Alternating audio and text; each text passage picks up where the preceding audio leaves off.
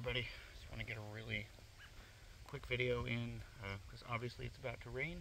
It's actually already starting right now, but I'm in a relatively sheltered place where I can do this without worrying about damage to my phone. Went to the Pepper Palace yesterday in Frankenmuth. It is a massive hot sauce emporium. Had a bigger collection even than the Tucson Tamale in Tucson.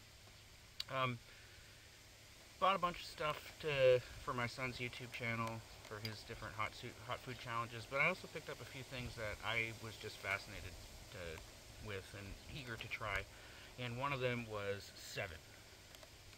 Alright? 7 hot sauce made with 7-pot chocolate Douglah.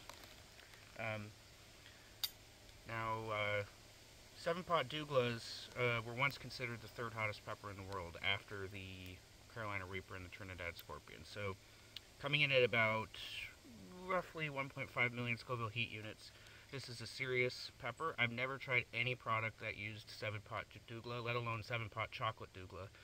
And, you know, if chocolate primatalis and chocolate habaneros are any indication, the chocolate peppers tend to be on the hotter end of the scale when that's the variation of the pepper. Yeah, so it's not a dessert sauce. I did get a chocolate habanero one that I believe is a dessert sauce because one of the primary ingredients was brown sugar, but this is different. So we have the ingredients in this one are water, distilled vinegar, 7-pot chocolate Douglah pepper, salt, garlic powder, onion powder, black pepper, and xanthan gum. Okay, so we have some pretty standard hot sauce ingredients in this. I love that dark, almost rusty red or like burgundy color of that sauce. That is just a beautiful looking sauce. I haven't even tried it yet, and I'm already thinking about how I want to use it. There's a Blue Jay. Yeah, alright. Guess I'm opening this with my teeth. I know. It's distasteful, but if I don't do that, then you're going to have to sit here watching me for half a minute open this bottle, and you probably don't want to do that. Okay. By the way, Pepper Palace is not something that only exists in Michigan or even in Frankenmuth. There are other locations in Michigan, but there are actually locations all over the country. I found out when I did my research that there's one in Tulalip, Washington. I wish it had been Puyallup because that's just right by Tacoma. Tulalip is north of Seattle, so it'd probably take me about 2.5 hours to get up there. But next time I go up to Bellingham to go whale watching, perhaps I'll make a stop on the way. Alright, we better do this quick because the rain's starting to come out faster. Or coming down heavier and faster. Alright. Now, I got a pretty good spoonful here. This was not, so the hottest sauces at Pepper Palace are labeled wild. This one was labeled extra hot. So this should be hot, but I don't think it'll burn me too badly. Oh, and a little factoid about 7-pot chocolate Douglahs. Made with 7-pot chili peppers, named because one pepper is claimed to be hot enough to flavor 7 pots of stew. This sauce offers shocking heat followed by a fruity and slightly nutty flavor. Alright, here we go.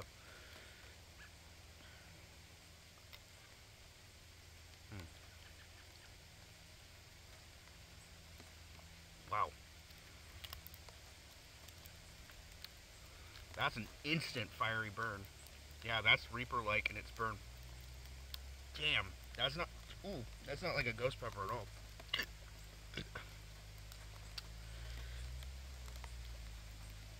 It's not often that a hot sauce automatically gives me the hiccup. It's usually fresh peppers that do that. Holy crap. That's pretty hot. It does taste delicious. I get what they're saying about the nuttiness. Dang.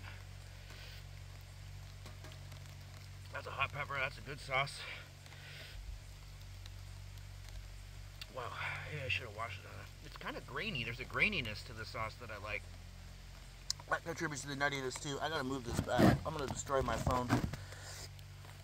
I gotta wrap this up in a minute. The rain's really starting to come down. That's a damn good sauce. And a damn hot pepper. I like that a lot. I'll have to have Julian try this one. But yeah, there's like a I don't know where it's coming from, but there's kind of a graininess to the texture that I haven't experienced with another hot sauce.